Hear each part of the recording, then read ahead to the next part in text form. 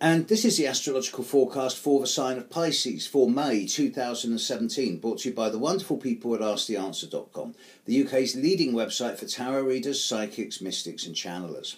Now, as far as you go this month, Pisces, you're not too bad. Neptune is still moving forward, although he's going to be standing still next month. And he is going to be particularly affecting those of you born around the 3rd, 4th, 5th of March in a way that may be seen as quite confusing, tiring, with an element of fatigue. But that's not all.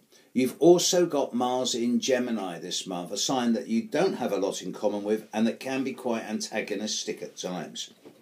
So almost all of you are going to go through a 1 to 2 day period this month where you will feel a little bit more irritable, volatile, frustrated, tetchy, even angry. So it's kind of, you're on a count to 10 really.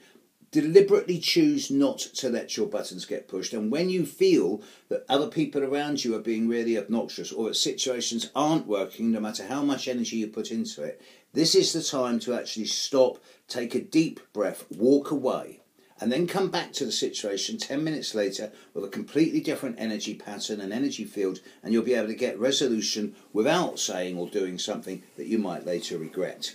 It's not that easy a month, to be honest. There's a few extenuating circumstances. You should find that you'll be able to make money, even if it is somewhat on your own, and sometimes it will be better to be working on your own this month.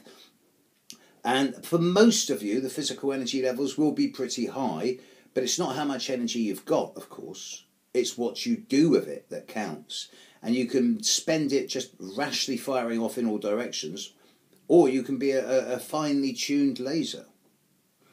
As far as May 2017 goes, Pisces, have a focused and controlled month.